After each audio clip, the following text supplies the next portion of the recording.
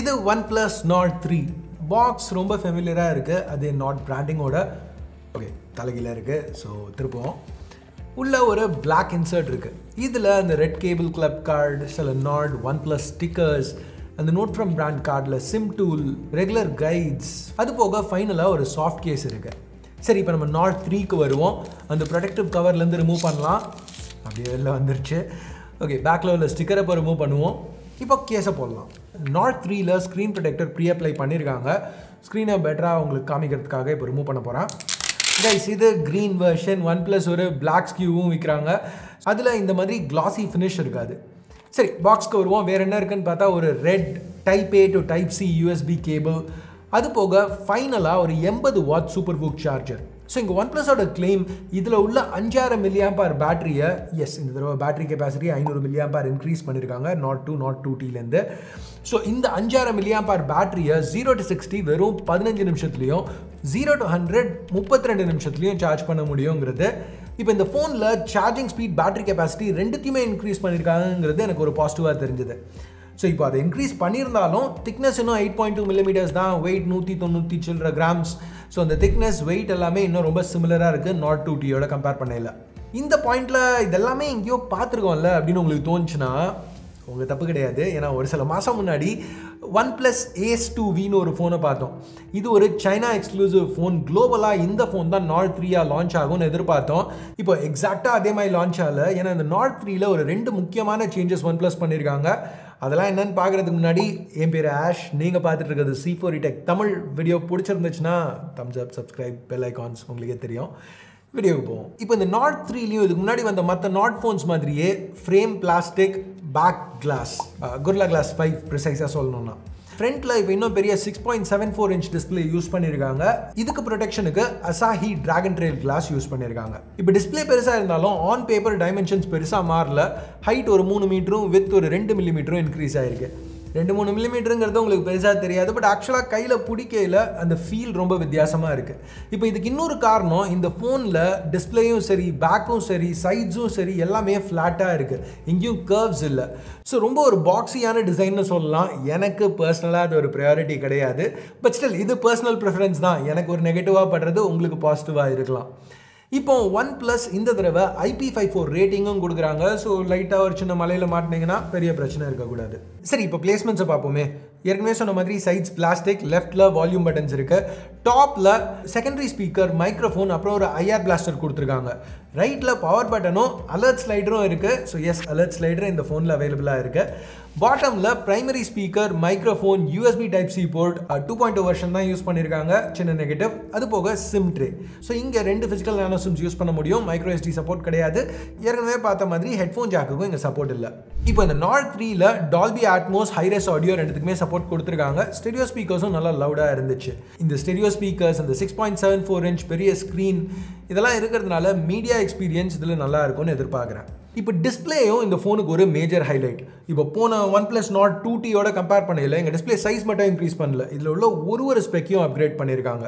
So இப்போ ரெசல்யூஷன்லேருந்து, refresh ரேட்லேருந்து, peak brightness வரைக்கும் எல்லாமே இங்கே இன்க்ரீஸ் பண்ணியிருக்காங்க. ரெசல்யூஷன் பார்த்தீங்கன்னா 1.5K. ஸோ இன்னும் ஷார்ப்பாக 450 pixels per inch pixel density.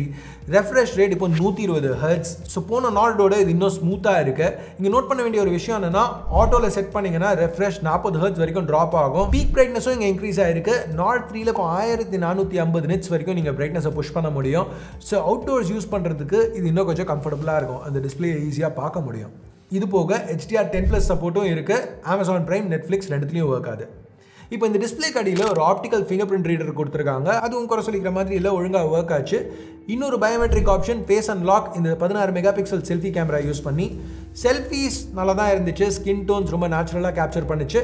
இப்போ நீங்கள் பார்க்குற இந்த சாம்பிள் ஷாட்ஸ் எல்லாமே மத்தியானம் அந்த ஹார்ஷான சன்லைட்டில் எடுத்தது. அப்போவும் அந்த வானத்தில் உள்ள ப்ளூஸ் நல்லா ரீட்டைன் ஆகிருக்கு. ஸோ டைனாமிக் ரேஞ்ச் இம்ப்ரெசிவ்னு சொல்லலாம், அட்லீஸ்ட் என்னோட இனிஷியல் இம்ப்ரெஷன்ஸ். சரி, இப்போ இதெல்லாம் ஓகே. பட் இந்த ஃபோனோட ரியல் ஹைலைட்டுக்கு வருவோம். இதில் உள்ள chip. Nord 3ல Mediatekோட Dimensity 9000 SoC use பண்ணியிருக்காங்க. இந்த சிப் கூட 8 இல்லை 16 GB LPDDR5X ரேமும் 128 இல்லை 256 GB UFS 3.1 ஸ்டோரேஜும் பேர் பண்ணியிருக்காங்க. ஸோ இங்கே தான் நாட் சீரீஸே ஓரளவுக்கு இங்கே லெவலப் பண்ண மாதிரி தெரியுது. இப்போ ஒரிஜினல் நாட்ல 7 nm Snapdragon 765G chip use பண்ணாங்க. நல்ல குவால்காம் சிப், ஆனால் கண்டிப்பாக ஒரு மிட் ரேஞ்ச் சிப். இப்போ not 2T ரெண்டுத்துலையுமே 6 nm Dimensity chips use பண்ணாங்க. Dimensity 1200, Dimensity 1300. திருப்பியும் ரெண்டுமே நல்ல சிப்ஸ் தான், நல்ல மிட் ரேஞ்ச் சிப்ஸ். இப்போ இந்த Dimensity 9000 தான் முதல் தடவையாக ஒரு நாட் ஃபோனில் flagship chip யூஸ் பண்ணியிருக்காங்க. எஸ், போன generation flagship chip, but still flagship 4 nm chip. So இதோட பெர்ஃபார்மன்ஸ் ரொம்ப நல்லா இருக்கும்னு எதிர்பார்க்கலாம். சிந்தட்டிக் பெஞ்ச்மார்க் ஸ்கோர்ஸ் ரொம்ப அதிகமாக இருந்துச்சு. கம்பேரிசனுக்கு இது ஒரு 8 Gen 1 ஸ்க்ரீன்ஷாட். ஸோ நம்பர்ஸ் எவ்வளோ க்ளோஸாக இருக்குன்னு பாருங்கள். கைஸ், எனக்கு பெர்ஃபார்மன்ஸ் இவ்வளோ இம்ப்ரெசிவாக தெரிஞ்சதுனால இந்த வீடியோ ஸ்கிரிப்ட் பண்ணிட்டு இருக்கையிலேயே ஒரு ஷார்ட் ஷூட் பண்ணேன். ஸோ அதை ஷூட் பண்ணியில் ஒரு விஷயம் நோட்டீஸ் பண்ணேன். நார்மலாக இந்த சஸ்டெயின் பெர்ஃபார்மன்ஸ்லாம் நம்ம ரிவ்யூவில் தான் பார்ப்போம். பட் இங்கே அந்த ஷார்ட்டுக்கு ரெடி பண்ணிட்டு இருந்ததுனால இதில் சஸ்டெயின் பெர்ஃபார்மன்ஸ் கொஞ்சம் அடி வாங்குது. இது நம்ம ஏற்கனவே AS2Vலையும் பார்த்துருக்கோம். இப்போ 3D Mark Wildlife Extreme stress test run பண்ணையில் பெர்ஃபார்மன்ஸ் 20 நிமிஷம் கண்டினியூஸாக அந்த GPU புஷ் பண்ணதுக்கப்புறம் கிட்டத்தட்ட 50% ட்ராப் ஆயிருக்கு. ஃபோனும் கொஞ்சம் ஹாட்டாக இருந்துச்சு. 47 டிகிரிஸ் வரைக்கும் பேக்கில் டெம்பரேச்சர் போச்சு. அஃப்கோர்ஸ் இது இனிஷியல் சாஃப்ட்வேர் இஷ்யூவாக ஃபோன் என் கைக்கு வந்ததுலேருந்து இது வரைக்கும் ஒரு அப்டேட் ஏற்கனவே புஷ் பண்ணியிருக்காங்க. அதுக்கப்புறம் தான் அந்த டெஸ்ட்டை ரன் பண்ணால் இதெல்லாம் இன்னும் கொஞ்சம் டீட்டெயில்டாக டெஸ்ட் பண்ணிட்டு ரிவ்யூ வீடியோவில் இதை பற்றி இன்னும் கான்க்ரீட்டாக பார்ப்போம். பட் இப்போதைக்கு கேம்ஸ் நல்லா இதில் ரன் ஆச்சுனாலும் இந்த பாயிண்டில் நான் கேமிங் ஃபோக்கஸ்டாக ஃபோன் தேடுறவங்களுக்கு இந்த நாட் 3 சஜஸ்ட் பண்ண மாட்டேன். அட்லீஸ்ட் இனிஷியல் இம்ப்ரெஷன்ஸ் எனக்கு அந்த மாதிரி தான் தெரியுது. எனிவேஸ், ரெகுலர் யூசர் எக்ஸ்பீரியன்ஸ் ரொம்பவே நல்லா இருந்துச்சு. நாட் 3 ஆக்சிஜன் OS 13.1 ரன் ஆகுது. Android 13 மேலே பில்ட் பண்ண வெர்ஷன். OnePlusோட கிளைம் 16 GB RAM மாடலில் நீங்கள் 40 ஆப்ஸ் வரைக்கும் மெமரியில் வைக்க முடியுங்கிறது. அப்டேட்ஸ்னு பார்த்தா 3 வருஷம் ஆண்ட்ராய்ட் வெர்ஷன் அப்டேட்ஸ், 4 வருஷம் செக்யூரிட்டி பேச்சஸ் ப்ராமிஸ் பண்ணியிருக்காங்க. இந்த ப்ரைஸ்க்கு அது கண்டிப்பாக ஒரு நல்ல விஷயம். ஓகே, இன்னொரு விஷயம் நீங்கள் நோட் பண்ண வேண்டியது என்னென்னா, இந்த ஃபோனில் ப்ளோட்வேர் ரொம்ப கம்மியாக இருந்துச்சு. ஒரு சில regular apps Amazon Prime, Netflix, Spotify இது மட்டும்தான் இங்கே ப்ரீலோடடாக வந்துச்சு. ColorOS 13.1 வரையில் பெருசாக நம்ம இது வரைக்கும் பார்க்காத எதுவும் கிடையாது. அந்த Zen மோடை இம்ப்ரூவ் பண்ணி இப்போ Zen ஸ்பேஸ்னு ஒரு ஆப் ப்ரொவைட் பண்ணுறாங்க. இதில் லைட் அண்ட் டீப் Zenன்னு 2 ஆப்ஷன்ஸ் இருக்குது. லைட் Zenங்கிற அந்த மோடில் சில ஆப்ஸை நம்ம முன்னாடியே சூஸ் பண்ணி இன்னும் ஆக்சசிபிளாக வச்சுக்கலாம். மற்ற ஆப்ஸை மட்டும் ஆஃப் பண்ணிவிட்டு டிஸ்ட்ராக்ஷன்ஸ் கட் பண்ணலாம். டீப் Zen நம்மளோட ரெகுலர் Zen மோட், இதை யூஸ் பண்ணல எமர்ஜென்சி கால்ஸ் தவிர எல்லாமே டிசேபிள் ஆகிடும். இது போக ரிலாக்ஸ்னு ஒரு ஆப் எடுத்துகிட்டு வந்திருக்காங்க. இது ரிலாக்ஸ் பண்ணுறதுக்கு அந்த காமிங் சவுண்ட்ஸ், ஒயிட் நாய்ஸ் இதெல்லாம் ப்ளே பண்ணி ஹெல்ப் பண்ணும். அட்லீஸ்ட் அதுதான் அவங்க சொல்கிறது. இதில் ஒரு சில ரொம்ப சிம்பிளான ஸ்ட்ரெஸ் பஸ்டிங் மினி கேம்ஸும் ஆஃபர் பண்ணுறாங்க. மற்றபடி இது நம்ம பல OnePlus ஃபோன்ஸில் பார்த்தா அதே ColorOSலேருந்து ஸ்கின் பண்ணோம் ஆக்சிஜன் OS. சரி, இப்போ கேமராஸ்னு வரையில் இதுதான் அந்த AS2Vலேருந்து டிராஸ்டிக்காக சேஞ்ச் பண்ணியிருக்காங்க. இந்த ஃபோனில் நம்மளுக்கு OnePlus 11 கிடைக்கிற அதே flagship primary sensor 50 megapixel Sony IMX890, இது ஆப்டிகலி ஸ்டேபிளைஸ்ட் f1.9 லென்ஸோட பேர் ஆயிருக்கு. இங்கே நீங்கள் பார்த்துட்டு இருக்க அந்த சாம்பிள்ஸ் எல்லாமே நான் ஆஃபீஸை சுற்றி குவிக்காக எடுத்தது. இனிஷியல் இம்ப்ரெஷன்ஸ் எனக்கு ரொம்பவே பிடிச்சிருந்துச்சு. டீட்டெயில் லெவல்ஸும் சரி, டைனாமிக் ரேஞ்சும் சரி. செகண்டரி திருப்பியும் ஒரு Sony sensor 8 megapixel IMX355 112 degree field of வியூவோட ultra wide ஷாட்ஸ்க்கு. மூணாவது 2 மெகாபிக்சல் மேக்ரோ, அதை பற்றி நம்ம எதுவும் பேச போகிறதில்ல ஆஸ் ஆல்வேஸ். ஸோ வீடியோன்னு வரையில் 4K 60 வரைக்கும் ஷூட் பண்ண முடியும். ஸோ இந்த ஃபுட்டேஜ் எப்படி இருக்குன்னு நினைக்கிறீங்க கமெண்ட்ஸில் சொல்லுங்கள். ஸோ கைஸ், இதுதான் OnePlus Nord 3 அந்த AS2Vலேருந்து 2 சேஞ்சஸோடு எடுத்துகிட்டு வந்திருக்காங்க. அதில் உள்ள மெட்டல் ஃப்ரேமுக்கு பதிலாக இங்கே பிளாஸ்டிக் யூஸ் பண்ணியிருக்காங்க, ஒரு நெகட்டிவ்.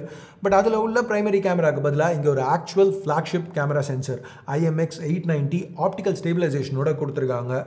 ஸோ ஓகே, ஒரு ஈவனான ட்ரேட்னு சொல்லலாம். இப்போ இந்த Nord 3 இந்தியாவில் 34,000 ரூபாய்க்கு லான்ச் பண்ணியிருக்காங்க. 8128 வேரியண்ட்டுக்கு 16,256 38,000 ரூபா. இந்த ப்ரைஸிங் பற்றி என்ன நினைக்கிறீங்க? இந்த ஃபோனை வேறு ஏதாவது ஃபோனோட கம்பேர் பண்ணலான்னு நினைக்கிறீங்களா? மேபி Motorola Edge 40 இல்லை வரப்போகிற அந்த Nothing Phone 2 கீழே கமெண்ட்ஸில் சொல்லுங்கள். எனிவேஸ் கைஸ், வீடியோ பார்த்ததுக்கு நன்றி.